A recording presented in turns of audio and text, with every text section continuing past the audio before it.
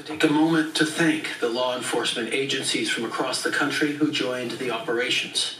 And I want to continue to thank them as they ensure that, among other things, Canada's border crossings remain open, including in Windsor, and that all communities are safe. We didn't want to use the Emergencies Act. It's never something to turn to without serious consideration.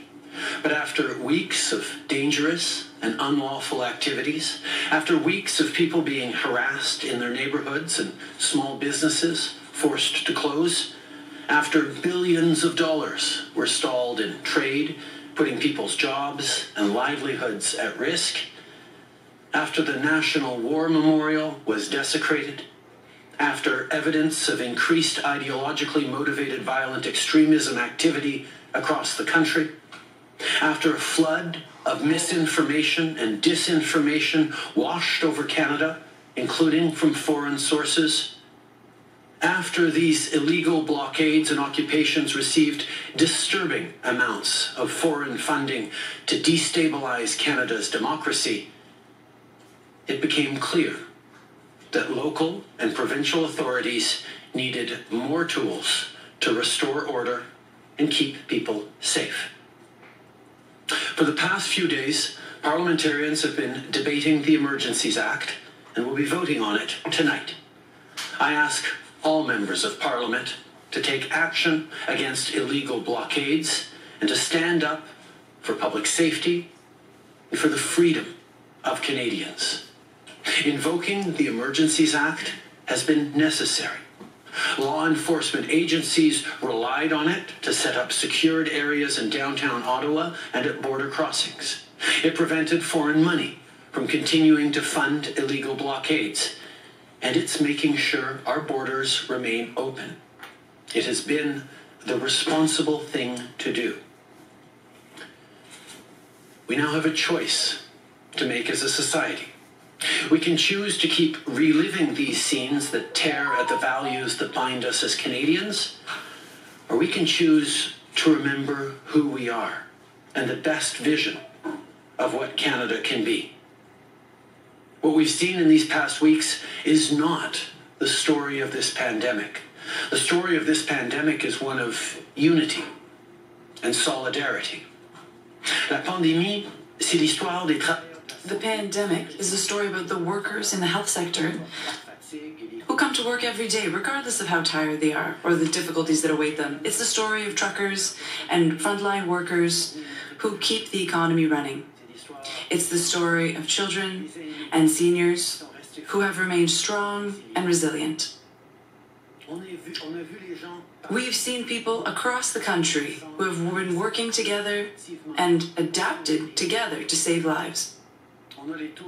We've got some of the highest vaccination rates in the world.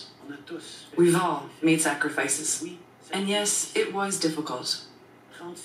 The lives of 36,000 Canadians were taken by COVID-19.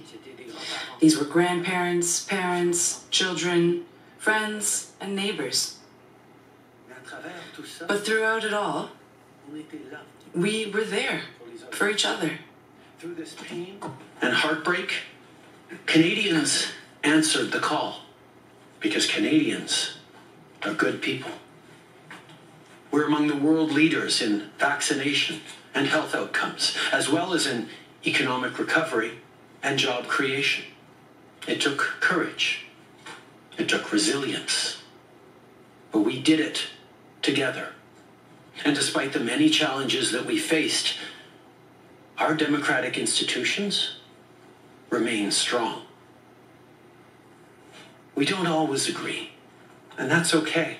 In fact, it's not only healthy to have debates in a democracy, it's necessary.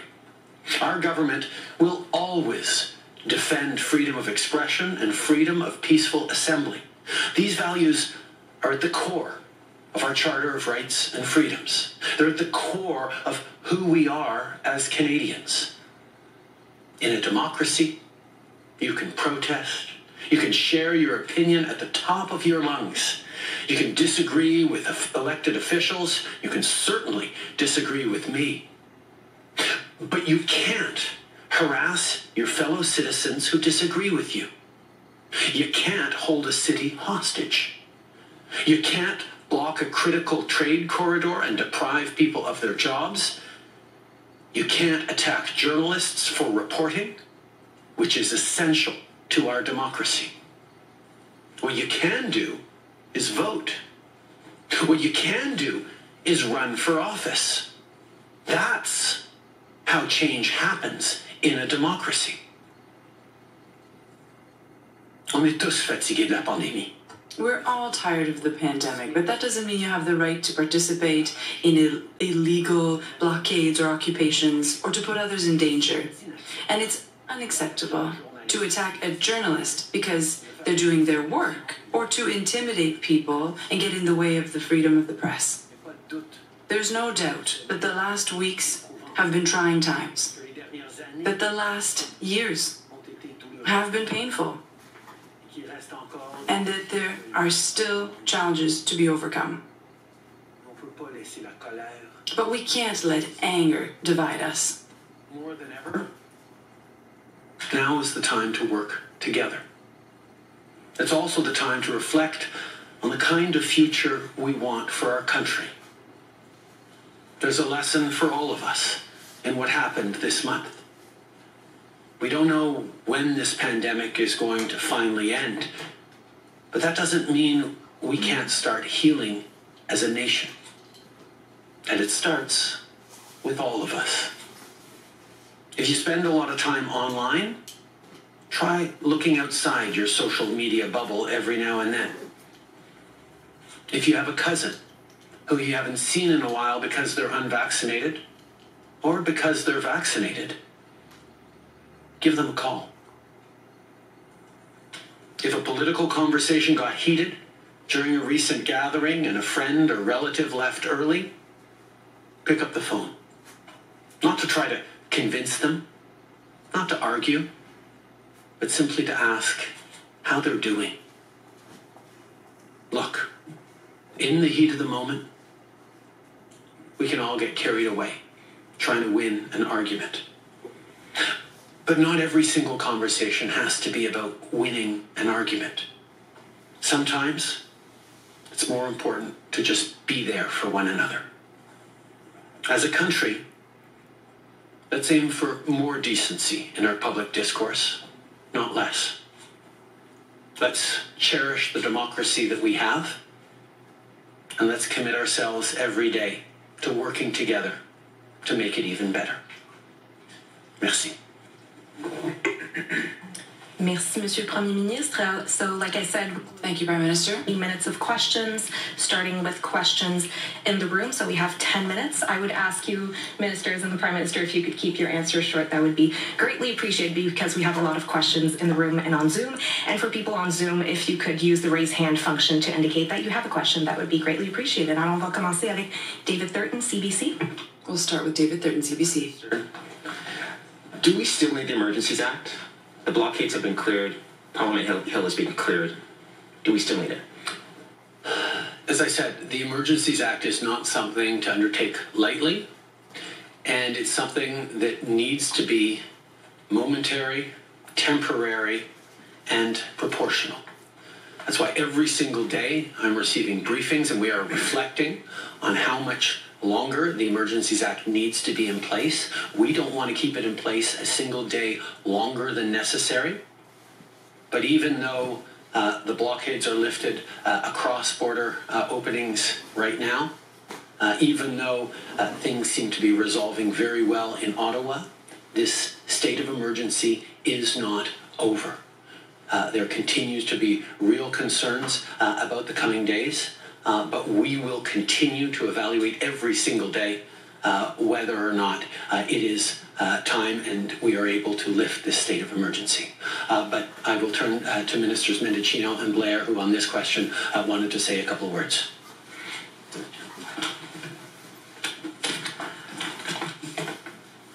Well, thank you very much, Prime Minister, and thank you for the question. Look, I think there's no doubt that we have seen significant progress here in Ottawa, and after 3 weeks of torment for local residents, for small businesses, for you folks who've been reporting, and the images have been shocking and at times and deeply concerning. This morning and yesterday, we saw calm, peace, and quiet.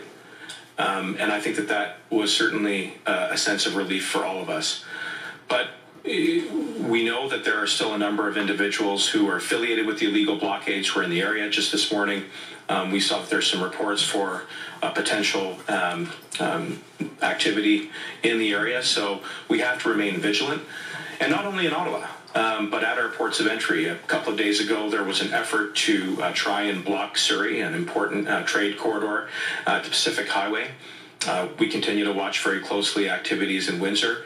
And we're following the advice of our law enforcement. And I would just point out that we've had a number of individuals reach out, including the Canadian Association of Chiefs of Police, the Ontario Association of Chiefs of Police, the Canadian Association of Police members, who are the rank and file, who have said to us with a very clear and singular voice that the Emergencies Act is a tool that is continuing to not only address the illegal occupation here in Ottawa, but also being used very effectively to prevent future blockades.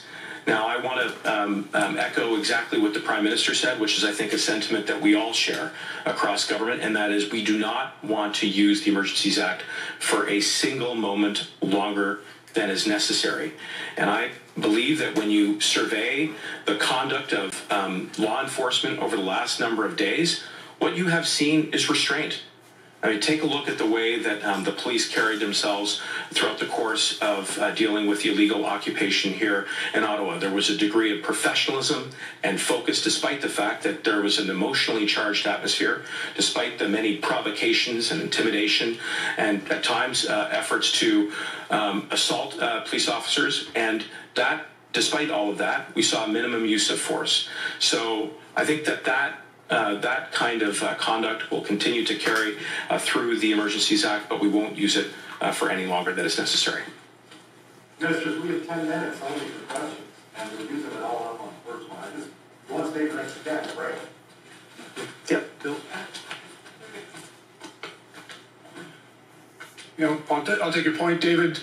I think clearly the police have used and the measures that we brought forward in the Emergency Act appropriately and to significant effect. We're pleased with the progress that's being made. We're monitoring on a daily and even hourly basis the threat environment with our senior officials and with law enforcement, and we are committed to ending this emergency at the earliest opportunity. But clearly, we're not out of the emergency yet, and so we'll continue to monitor that very carefully. I hope that's satisfactory, David. Oui, bonjour, Monsieur Trudeau, Laurence Martin, Radio-Canada.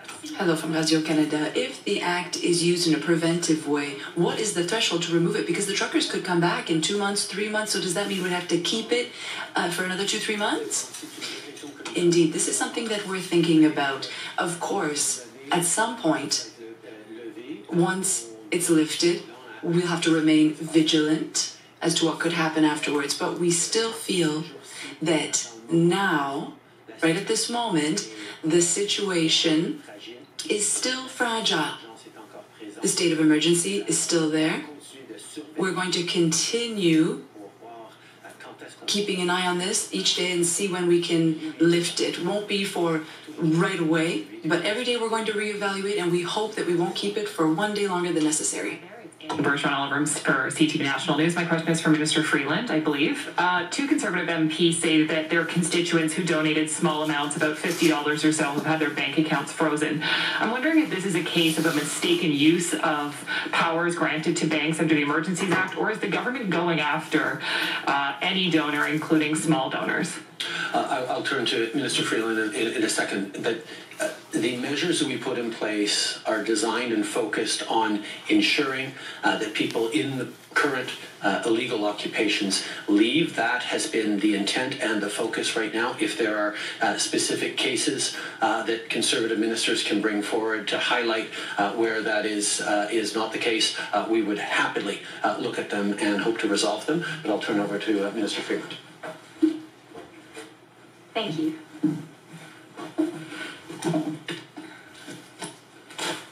Yeah, thanks for the question. So first of all, just as the Prime Minister said, particularly right now, at a time which is very fraught, it's important for all of us to be very, very careful to get our facts exactly right in each circumstance. And I would urge all of us to take that care in every situation. In terms of the financial measures, the RCMP has given to the financial institutions names of leaders and organizers of the protests and of people whose trucks were part of occupations and blockades. That is the only information, according to the RCMP, that the RCMP has given to financial institutions. I think it's also really important for everyone to be clear, and this speaks to the getting our facts straight point, that these measures applied only as of the 15th of February. That is when financial support of these illegal blockades and occupations began to be sanctioned.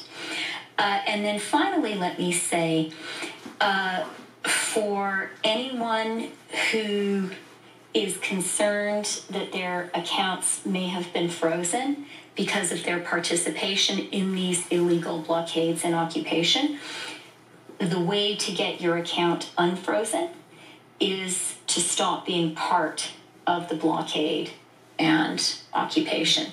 These measures were put in place to disrupt illegal activity in Canada. And, we were very clear last Monday that we would be following the money, that we would be using financial tools to disrupt illegal blockades and occupations. The focus absolutely has been on leaders and on the vehicles that were such an important part of the illegal blockades and occupations. That has been the only focus of law enforcement. Thank you. Bonjour, Monsieur Trudeau. Question, Mr. Trudeau, I'd like to know, are you going to impose the party line for the vote of this night, and what about a vote of confidence? Answer. First of all, I have a hard time imagining that a parliamentarian who votes no to these measures this evening could imagine that it would be something other than showing confidence and trust in the competency of the government. But I have total confidence that the majority of parliamentarians this evening will vote to protect the rule of law and protect Canadians, their communities, and their freedoms. Imagine that anyone who votes no tonight is doing anything other than indicating that they don't trust the government to make incredibly momentous and important decisions at a very difficult time. But like I said, I am confident that the majority of parliamentarians will stand up to support our values, to stand up to support our democracy, and to stand up to support their fellow Canadians. J'ai répondu. David Aiken, Global News. Thank you for taking our questions, and thank you for the kind words about supporting our work. I'd suggest the best way to do that, of course, is take an extended amount of time for questions from journalists. I heard what you said in reply to my friend David Thurton, and I heard the very same similar lines repeated by Minister Mendicino, repeated by Minister Blair, where you don't want this to go on for 1 second longer. I really want to press you. Give us a specific power in the Emergencies Act, which is vital right now, that is not present in the provincial emergency orders, in the criminal code, and any other number of statutes that already exist. What specifically is in that act that is so vital right now to protect Canadians? We saw for a number of days and weeks into the blockades that it was extremely difficult to get tow trucks to come and tow big rigs. One of the specific measures is an ability to compel tow truck drivers to come and do their jobs. When the Emergencies Act was brought in, many tow truck companies said, okay, we'll do it, didn't need to be compelled, but there were some companies that needed to be compelled under the Emergencies Act to remove trucks. And we've seen right now that there are trucks holding in places like Arnprior and Embrun and other places that are have indicated a desire or an openness to returning to blockades right now. So that is a power we may well need. The power to designate critical infrastructure like border crossings as not just the actual border crossing itself, which of course is protected under current legislation, but the approaches to border crossings, 15 kilometers up the road from Coots, for example, or the municipal approaches to the Windsor crossing that require police to be able to designate that as areas where people not just occupying, but indicating a desire to go and occupy that intersection can be turned away. Just in the past days, there was a convoy from Fort McMurray destined for Ottawa that was largely turned away at the Manitoba-Ottawa border based on the laws and the powers in the Emergencies Act. Now, this is not something that we want to imagine continuing indefinitely in Canada. We hope to only keep it in place for a number more days. We will reevaluate every single day. But right now, when the situation is still of people pre-positioning, people being out there indicating that they are ready to blockade, to continue their illegal occupations, to disrupt Canadians' lives, we feel that this measure needs to remain in place while this emergency situation is still in place. And I could give other occasions, but I'll turn to another question instead to try and get as many as possible.